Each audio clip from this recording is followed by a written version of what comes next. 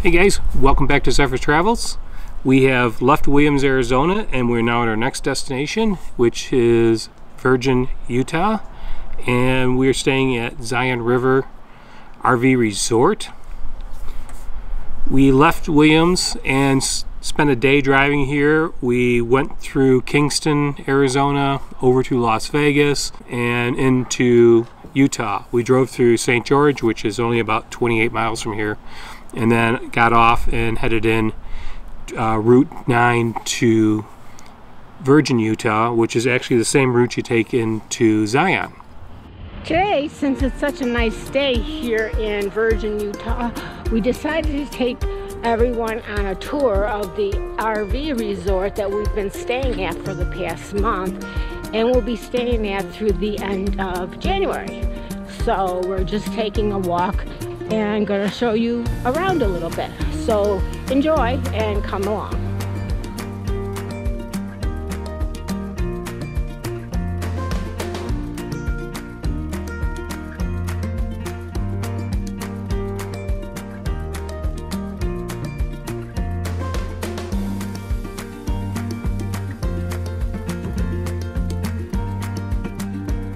We've noticed while we stay here that a lot of people that come to this area travel more from the Midwest and the Western states versus coming here from the East like we did. But most of the people you see here are either from Utah or Nevada. California's been very popular.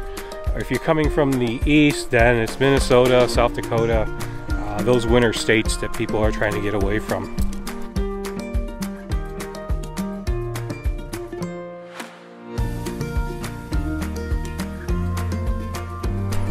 We have noticed that there's a number of Airstreams here in the park. I think there's been most nights about 6 of them, but we see a few come in and out.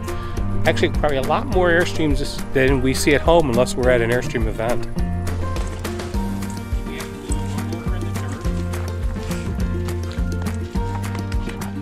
And here, they do like to get into some playing while we're at the dog park. Once in a while we'll hear, you know, a little squeal if somebody, you know, gets a little too rough. If you do visit the dog park with your dog or anywhere around the resort, be sure that you pick up after your dog. The RV resort is very strict about their campers picking up after their dogs. We're really enjoying this area, mostly because of the scenery. It's been wonderful. This isn't your typical place you would think to go to for, you know, wintering, you know, your snowbird destination, but it is worked out quite well for us. One of the things we like about this location is its closeness to Zion National Park. Zion is just down the road here, 14 miles, and we've been in there a couple of times so far, and we plan on getting there a few more times. We're actually here at this park for 2 months. It's going to be probably the longest stay that we will do on this trip. It definitely will be the longest stay on this trip. Come on guys, we're going for a hike. Go for a ride, go for a hike. Come on. Come on, Beth.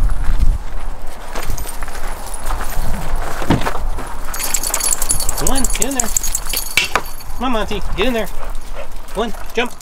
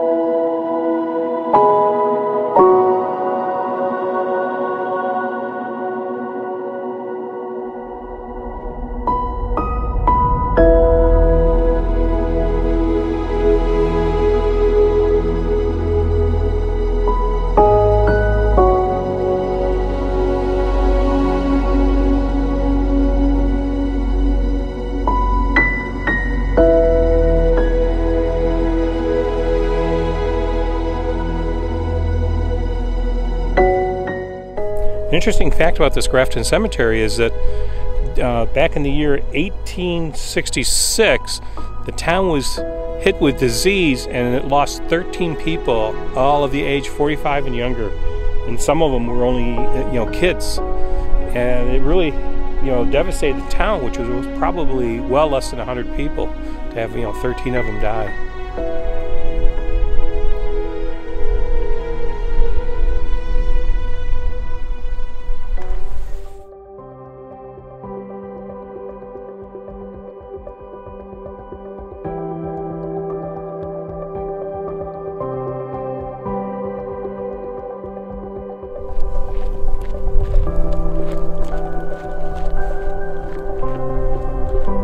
This turned out to be quite the adventure. Yeah. So we found, well, the cemetery was our destination, but this is, a little side trip. Yeah. Yeah, we didn't know. We head to a cemetery to take a hike because it was on all trails, and we ended up finding a ghost town.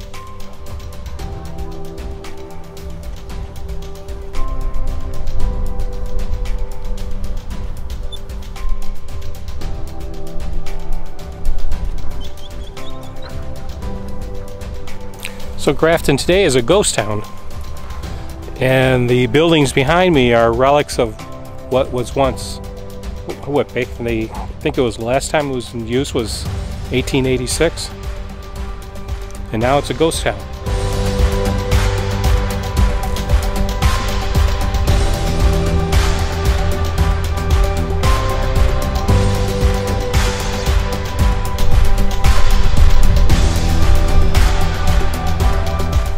This is Gafton, Utah, and it was really quite a find. Of course, I'm sure people knew it was there, we just didn't.